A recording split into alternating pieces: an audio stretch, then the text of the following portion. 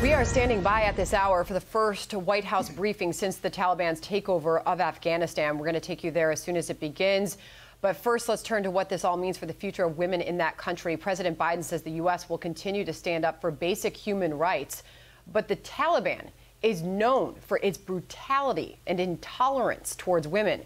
Former U.S. ambassador to the United Nations, Nikki Haley, joins us now. Ambassador, wonderful to have you on the program this afternoon. First and foremost, your first reaction to the fall of Afghanistan and notably what this means for the women in that country. Welcome. Thank you, Sandra. You know, it didn't have to be this way. That's the first thought I have, is it didn't have to be this way. In just a few hours, literally, Biden destroyed the progress, the relationships, and everything we had done the last 20 years in Afghanistan. And I think about this from the standpoint of, I'm the wife of a combat veteran that served in Afghanistan. All of our military families are very distraught at what we've watched happen and how we basically were run out of town. As a governor who sent units to Afghanistan, promising that we would always hold them up as heroes, that we would always respect them and always have our respect as a country there for them. And I think about how they're let down. I think about, as ambassador, when I actually went and visited Afghanistan, and the women and girls that I met with, the women who were holding positions in government, the girls who were going to school, and now they're going to go back to being sex slaves hidden in their homes. I mean, this is horrible. This could not have gone any worse. And it's, you know, Biden's trying to make this about what his options were. You know what? He didn't have to have it this way. It's not always what we do, it's how we do it. And he failed miserably. He humiliated America, and the world sees us as less safe right now. And that's all because of Biden. It's tragic. And we know the Taliban has announced this amnesty, urging women to join the government there. A Taliban spokesperson just held a press briefing a short time ago saying our women are Muslim. They will also be happy to live within the framework of the Sharia.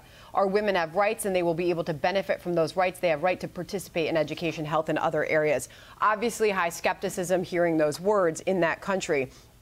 These are Afghan women, Ambassador, protesting outside of the White House, sounding off on the way this withdrawal played out. Listen.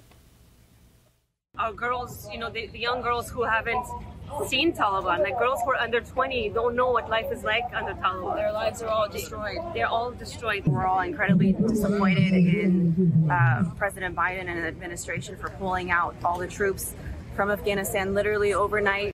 This after an Afghan female journalist in the Pentagon briefing yesterday confronted the Pentagon leaders, saying everybody is upset, especially women. Ambassador, what does this mean for the women left behind in that country?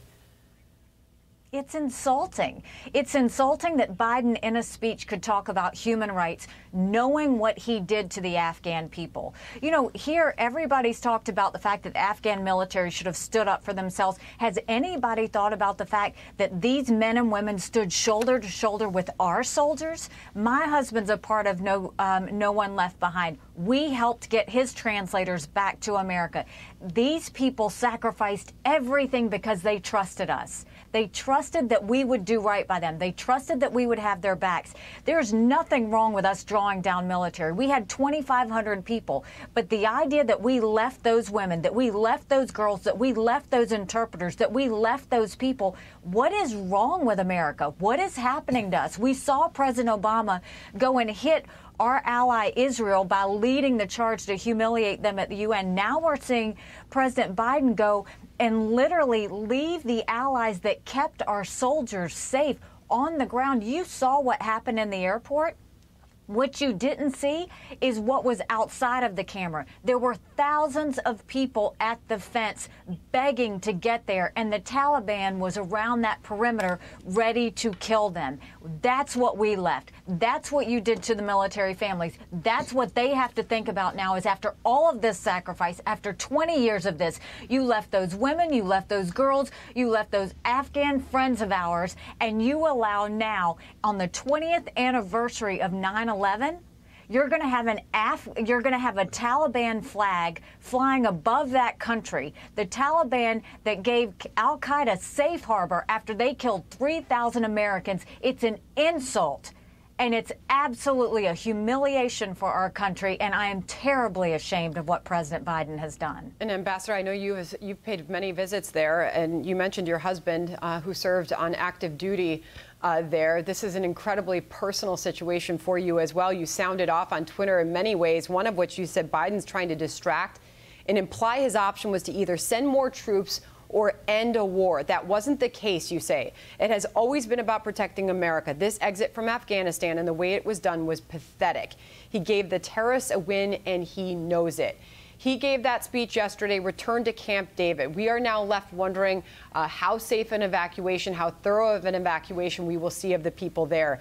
Ambassador Haley, we have seen bipartisan outrage as a reaction to what the president has carried out here. What do you want to see as far as consequences or accountability for this president? You've already got a Democrat in the Senate, the head of the Armed Services Committee, the chairman, who's saying that he will ask for a hearing going forward to ask how the president ultimately came to this decision. We know the military advisors were advising against this approach.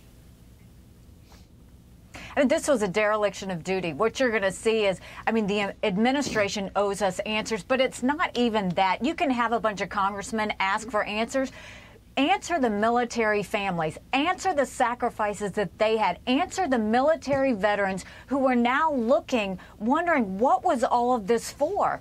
Didn't their sacrifice mean anything? These men and women gave up everything to protect us here at home because they knew what the Taliban was capable of. They knew what al-Qaeda did to those 3,000 Americans. And for 20 years, they fought, sacrificed, and served with the promise that America was going to fight and do the right thing. Do the right thing. We didn't do the right thing. President Biden and Kamala Harris need to answer for that. How will they ever look another world leader in the face after what happened? I can tell you this, Taiwan is feeling less safe today and China's feeling emboldened. Ukraine is feeling less safe and Russia's feeling emboldened. Iran is feeling and celebrating right now. And on that Afghan-Pakistani border where all of those terrorist organizations stand, they are all plotting now. And you know what they're plotting? They're singing the same mantra they've always said, which is death to America. That's what we're dealing with now. President Biden and Kamala Harris owe us answers. This was wrong. It was a slap in the face to every military family. It was a slap in the face to every American. And the Afghan people deserved better. And now they're on a mission to secure that airfield, allowing continued evacuations from there. We pray for these people. Ambassador Haley, we appreciate you coming on with us. Thank you.